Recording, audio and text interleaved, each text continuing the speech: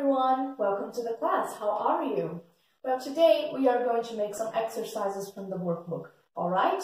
So we are going to start at page 138, alright? So we have two exercises in this page, alright? So it's 138, the workbook.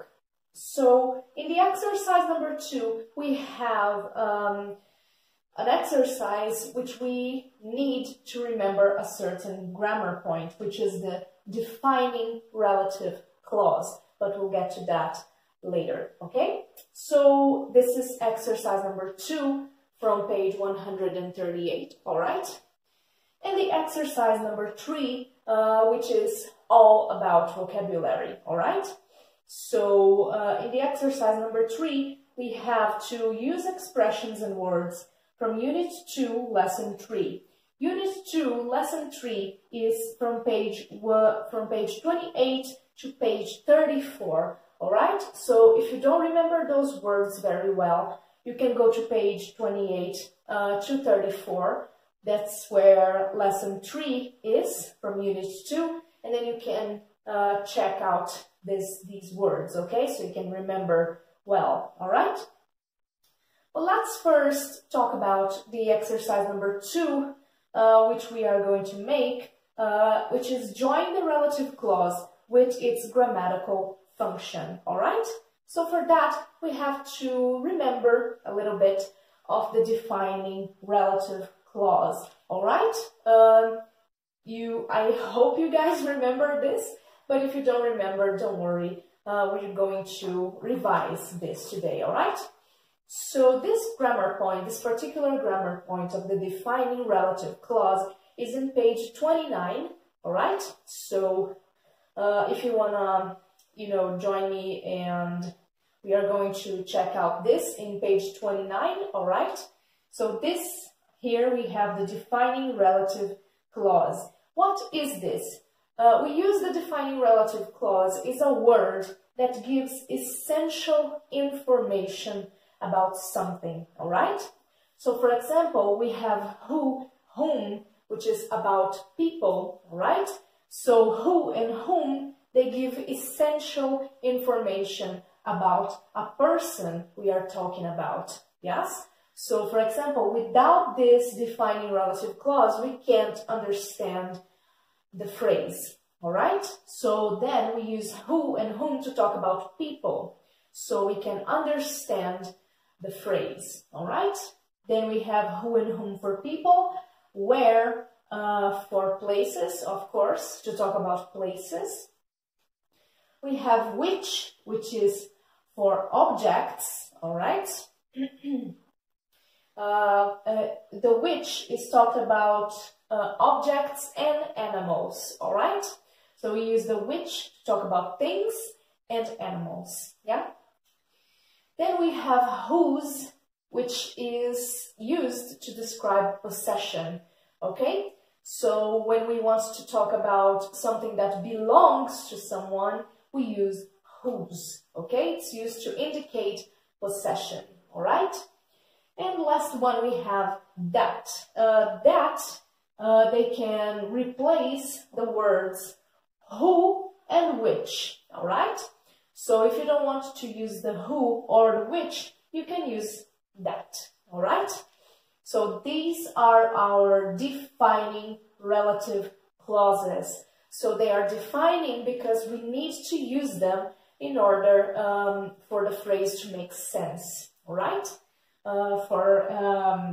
To have a meaning, all right? Without the defining relative clause, the phrase doesn't have any meaning, all right? So we can't understand it. So we use the defining relative clause to give essential information in order for you to understand a certain phrase or a certain text, all right? So let's break down those defining relative clauses, all right? So we have who and whom, which is to indicate people, yeah? So to indicate a person. What is the difference between who and whom? Both are for people, yeah? So what's the difference between them? The who is used for people that do an action, okay? So who is a person that is doing something, all right? Whom is the opposite, is to indicate a person that is receiving an action, okay? So who do the action, they do the action. Whom, they receive the action, all right? So we have some examples here. He's the actor who earns the most money. So in this phrase, he's the actor who earns the most money. The actor, the person, the subject, is doing the action of receiving the money, all right? So he's doing this action, he's earning money, okay? So he is the person that is doing this action. So we use who, all right? So he's the actor who earns most money, all right? Then we have an example of whom in the book here. That is the boy whom the police are looking for. So the boy is the subject of the phrase. He is receiving the action of being looked up by the police, okay? So he is the one that's receiving this action that the police are doing to him, all right? So in Portuguese, it would be, ele é o ator que ganha dinheiro, ok? Que ganha mais dinheiro, então ele está fazendo essa ação de ganhar. Esse é o menino que a polícia está procurando, ok? Então, esse menino está recebendo a ação de ser procurado pela polícia, ok? Então, who e whom who é para quem realiza essas ações, que ganha dinheiro, que dirige o carro, etc. E whom é para pessoas que recebem a ação, a pessoa que está sendo amada, que está sendo procurada, etc, etc. Ok? So this is how we use who and whom. All right? Where is very simple. Yes, to express a place. Okay? To describe what happens in a location. Okay? So for example, this is the place where the crime happened. All right? So we have another example here. That's the shop where I bought my cell phone. In Portuguese, it would be aonde, ok? Esse foi o lugar aonde o crime foi cometido. Esse foi o lugar aonde eu comprei o meu celular.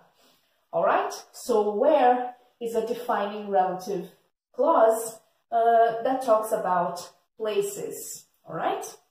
So it's used to express places, a location, yeah?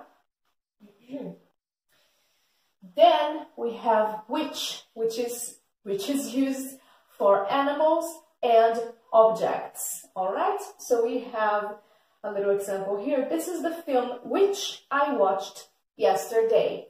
We are talking about the film. The film is an it, so we use which. All right, so which is used for things, for ideas, for animals, for objects. All right. Everything that is not a person or a place, all right? So this is the film which I watched yesterday. This is the computer which I bought on Christmas, and etc., etc., okay? Then we have whose, which is used to express possession of something, all right? So everything that you own, everything that is a possession of yours, we can use whose, okay? It's to talk about property, right? So we have a whose here. It is Livia whose glasses are broken. So in this phrase, we are talking about Livia's glasses. It's her, they are hers, it's her possession. So it's Livia's glasses. It's Livia whose glasses are broken. So everything that belongs to a person or to you, we can use whose, okay? It's an indicative of possession, of property, all right? Then we have the last one, which is that. That can replace who and which. So if you don't want to use the word who or the word which in a phrase, you can use that, all right? So for example, we have the examples in the book. This is the film which I watched yesterday. So it's an object, yes, the film. We can replace which with that. So this is the film that I watched yesterday. We can replace the which with that, yeah? And there's the same meaning. That's the same meaning, all right? So this is the movie that I watched yesterday. And who we can also replace with that. That would be, let me see. He's the actor who earns the most money. We can replace who with that. He's the actor that earns the most money, all right? So the word that can replace who and which. It can't replace anything else, only those words, okay? Only who and only which, okay? Very good. So this is the defining relative clauses, okay? So we got a little revision of those, so we can do the exercise number 2, all right?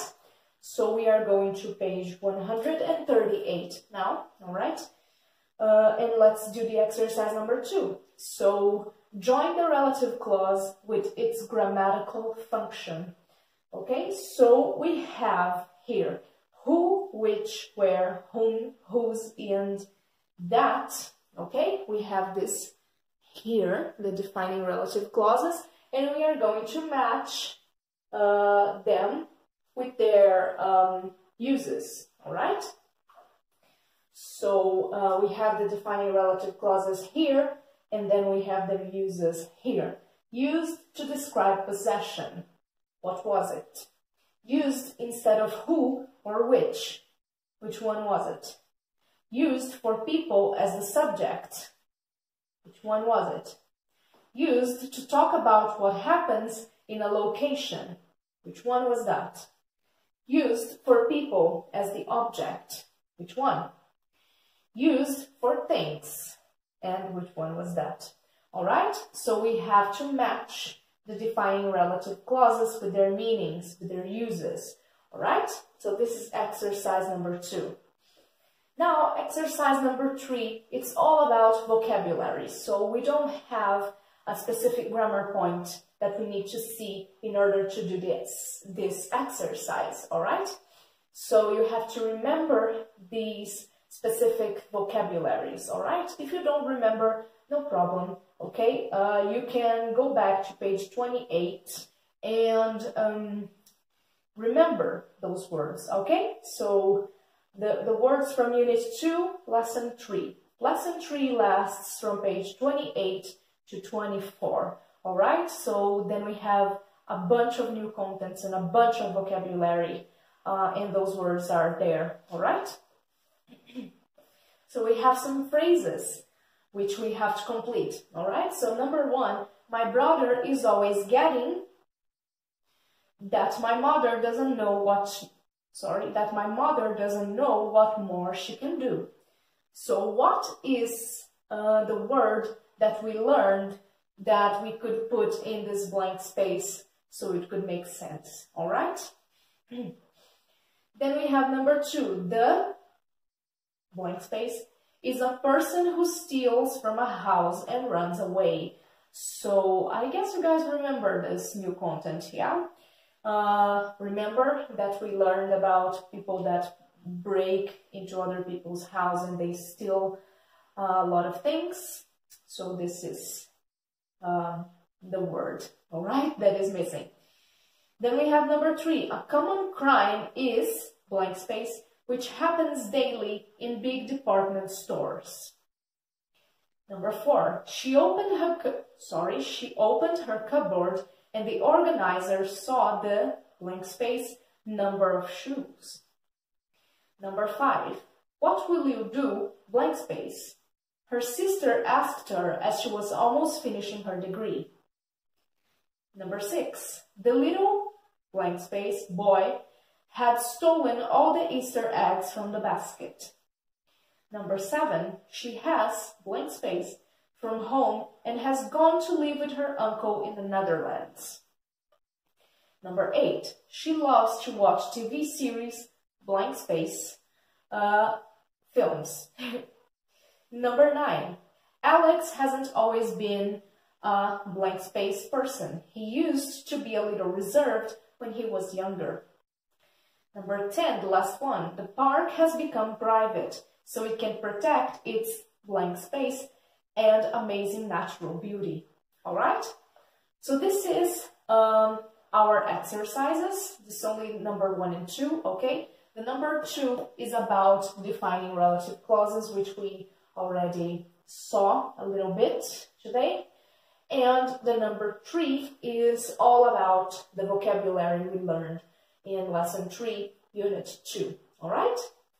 So now, guys, I am going to correct those exercises. If you haven't done it, please pause the video right now.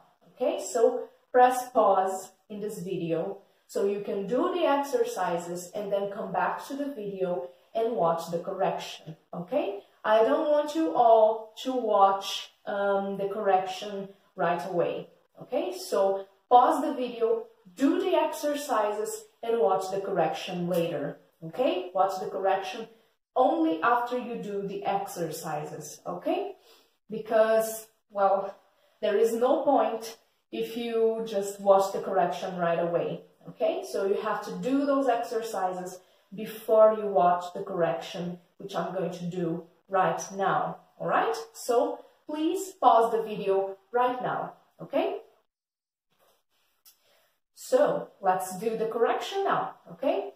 So in page 138, we have exercises 2 and 3. Okay? The first one, we have to match the relative clauses with their meanings. Okay?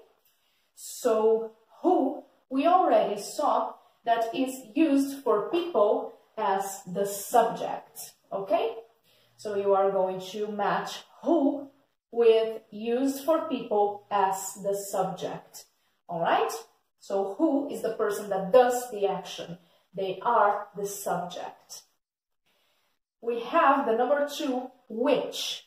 Which, we already saw, it's used for things. So you are going to match which with the last one, used for things. All right? Then we have the number 3, where. Where we saw already it's used for places, locations. All right? So you are going to match where with used to talk about what happens in a location. All right? Very simple. Then we have number 4, whom. Okay? So we have whom here that we already saw. It's used when the person receives the action, when the person is the object. Okay? So you're going to match whom with used for people as the object. All right? Then we have number 5, which is which we saw that we use to describe possession. Okay, so whose is used to describe possession. All right, it's the first one. And the last one, number 5, that. We saw that can replace who and which. Yes, so you are going to match that with used instead of who or which. Okay, so that's a very simple, very easy exercise. Okay, so this is how it's going to look like. All right, very good. Then we have the exercise number 3, which we had to remember the vocabularies which we learned in Unit 2, Lesson 3. All right, so let's complete them.